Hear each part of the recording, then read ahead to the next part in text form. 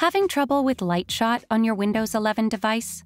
In this video, we'll present potential solutions to resolve this issue. First and foremost, attempt restarting Lightshot with administrator privileges. Open Task Manager on your Windows 11 device by pressing Ctrl, Shift, and Escape keys. Locate Lightshot, right-click on it, and choose End Task.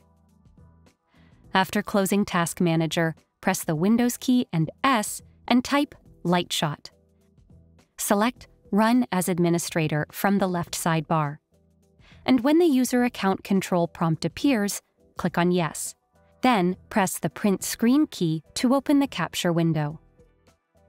If the problem persists, try disabling and enabling the Print Screen key. Open the Settings app by pressing Windows key and I.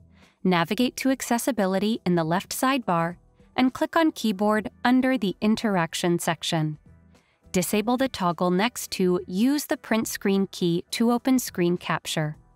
Wait for a few minutes and then re-enable it. Hopefully these fixes will address the issue. For solutions to all your tech queries, subscribe to Guiding Tech and dive into one of these videos tailored specifically for you.